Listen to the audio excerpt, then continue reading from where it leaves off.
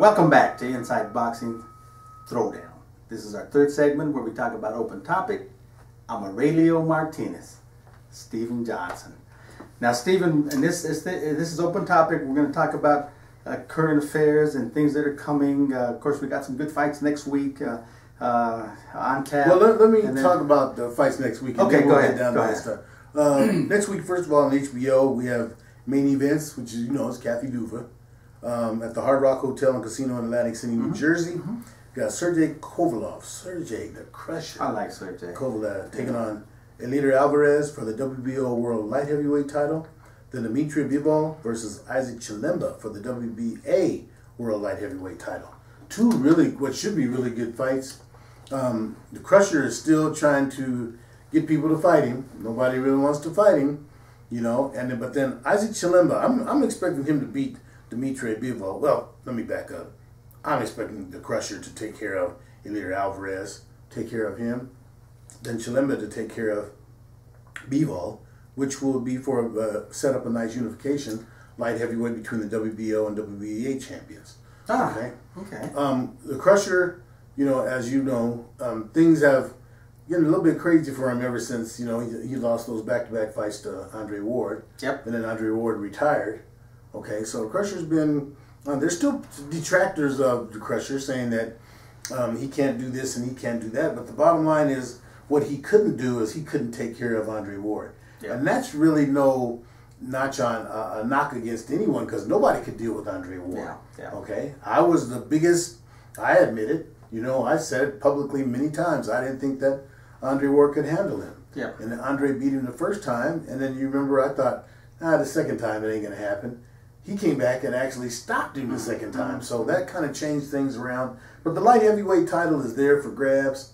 Next week we'll get to see that. That's next week, HBO, right? HBO. Okay. Then on Fox Sports at the Nassau Coliseum in New York, Lou DiBella has a fight card where he's going to feature some old guys, Devin Alexander and Andre Berto, Luis Collazo versus Brian Perella, Peter Kid Chocolate Quillen versus Jalen Love, and Sergey Lipnitz versus Eric Bone with Marcus Brown versus Lennox Castillo. A nice little card of guys that we know are really not.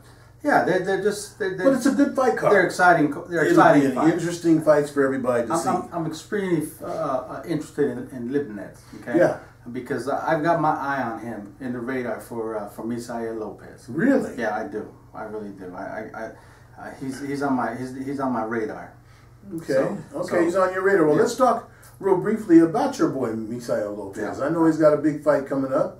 Go ahead and talk about that fight. But this is a very good fight, and this is about the youngsters that are coming up, that are making a bold move into get that recognition that they deserve. For years and years, it's forever. It's been, if you're not signed and you're not on HBO or ESPN or Showtime, nobody else in the world knows anything about you. But now you got a bunch of young guys that are coming out and very talented in their career. You got Teofimo, you got Gomez, you got all these up and coming. Michael Dutchover.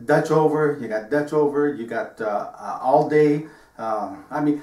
These are people that out there you really don't know about because they don't get the exposure. But trust me, these are highly talented. And then you got Misael Lopez. He's 8-0. He's going to fight James Wilkins from Staten Island, New York, okay, on September 16th. Both are undefeated, 8-0 and 5-0, and both highly talented, okay. As a matter of fact, Wilkins is aligned with Roy Jones Jr., okay. So now we got these two guys that are taking that bold step and saying, hey, I'm going to show the world that I can compete. So this is going to be a great fight of two fighters that want to advance and will advance regardless. They will advance because they're that highly talented. And the world is going to know about this. As a matter of fact, this is actually going to be streamed live on IBTV, available on Roku. It's going to be produced. So people are going to get a chance to see some of these guys, and they can start matching them up and comparing with your Tito Filo and your All Days and Michael Dutchovers, because, man, I'm telling you, I'm really getting excited. I think the next year is going to bring this out, thanks to the streaming and the live. So September 16th, we'll come back and talk about that fight, and everyone will have had a chance to see that fight. Well, I actually had the chance to interview James Wilkins. James what do you call this? Crunch Time. Crunch Time. James Crunch Time Wilkins. He's 5-0 with 5 KOs, like radio said. He's highly decorated. He's right there with Roy Jones. Is in his they have no problem saying Roy Jones likes the kid a lot. He was in his corner for his last 2 fights. This is really going to be a good fight. Really going to be a good fight held right here in Denver, Colorado. I think one of the biggest things is that, like you said, these are 2 guys that both of them have visions of what they want to do. In the case of Misael, you've had a tough time finding opponents for him. Yeah. James Wilkins has expressed to me that he's no opponent.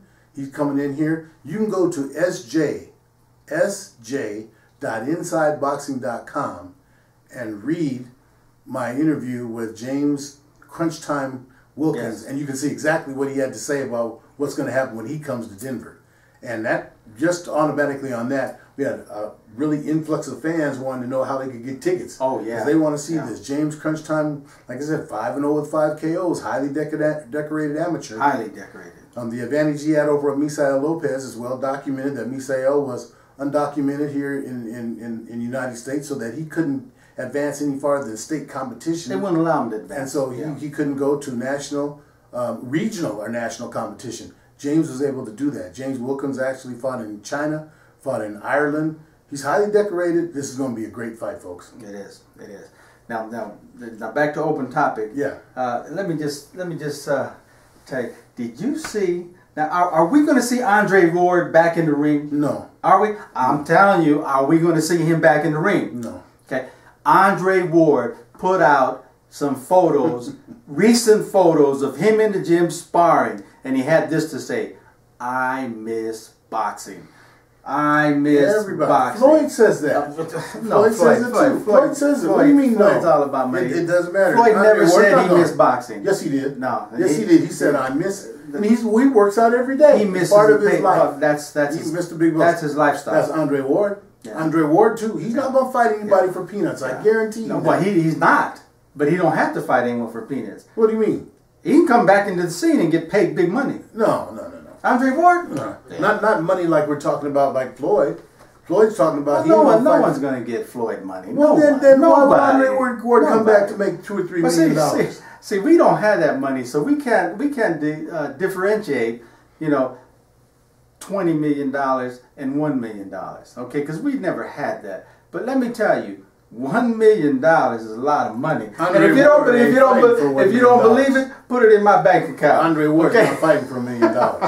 Andre Ward makes $1 million. Andre Ward, he can come back and make $5 million easy on a fight, no matter who we fight. Against Crusher. Yeah, that's what I'm saying. Anybody else? But what I'm saying is, guys, don't be surprised. Andre Ward is getting that itch. He knows he can beat. Let me tell you right now. He knows he can beat all the light heavyweights out there. There's only the Crusher. Okay. There's only the Crusher. The rest of these guys aren't interesting to him. And Andre Ward will not be coming back to fight anytime.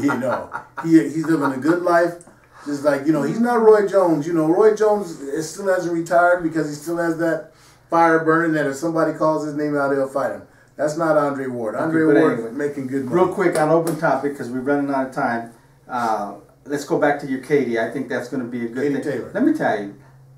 How about this? How about this being Katie Taylor's plan? Okay. She goes to Chicago. You go to Chicago. Beat the heck out of little sister Serrano, okay? Because we know Amanda's the one with the championship bouts and the high, the talented of the both. But could the plan be Katie Taylor? Because Katie Taylor's top shelf. I mean, she's no joke. Okay, she goes to Chicago, beats the heck out of Amanda, and she is without a doubt. She's going to win that fight. She's going to win it handily and easily. Okay, she's going to beat him up. So you get big sister Amanda fired up. Now Katie Taylor go back home and she says, "Okay, well if you want to avenge your sister's loss, come on, bring hand-delivered them belts to me." Okay, I'm just thinking out loud. Could that be a plan? Oh, I don't think there's any question that's what the plan is. I mean, because Amanda's been calling out Katie Taylor. Yeah. And Katie's like, "Nah, I'm not interested in that right now," because Katie, she says, "I'm building up my own thing."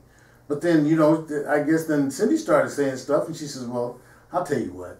I'll come over there and knock off your little sister, beat her handily, and then go back to Ireland. Now you have to come over here to Ireland. And if Amanda, I don't think Amanda's afraid of that. Amanda will go over there and fight her, but man, what a fight that'll be. Oh man, yeah, what a fight that'll be. And Irish folks out there, they're like the Mexican folks. They don't mess with their boxing. Oh man, I'm just a thought, guys. But anyway, a good thought. That's what I think. That's what the plan is. I don't think that wasn't revelation to anybody. I think it was everybody realized that's what's going to go on. But it comes up for some real good things. And that fight, don't remember, we talked about that a while ago. That'll be October the 6th in Chicago. That's a fight that we'll continue to mention because the build-up for it is going to be probably one of the biggest ones in 2018 for women's boxing. Hey, and your boy here is going to watch that. You are. I don't watch women boxing. Wait a minute, you gonna watch? I'm gonna watch it. Damn. You heard it. I'm gonna watch it. Okay, he's gonna watch that fight. Hey folks, that's the end of our third and final segment for this week of Inside Boxing's Throwdown. My name is Steve Johnson, co-host Aurelio Martinez. We'll see you next week, and as we end every episode of Inside Boxing's Throwdown, keep your hands up.